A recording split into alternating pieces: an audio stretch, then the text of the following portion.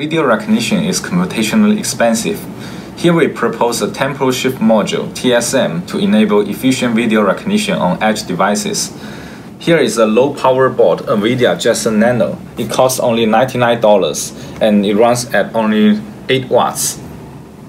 We show a hand gesture recognition demo running real-time on this board.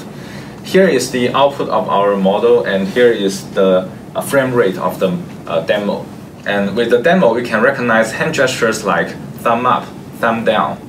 You can also recognize zoom in, zoom out. It's useful for driving scenarios where we can tell the map to zoom in or zoom out. And you can also recognize gestures like swiping left and swiping right. You can also push your hand in to tell the car to stop. And you also recognize gestures like drumming fingers.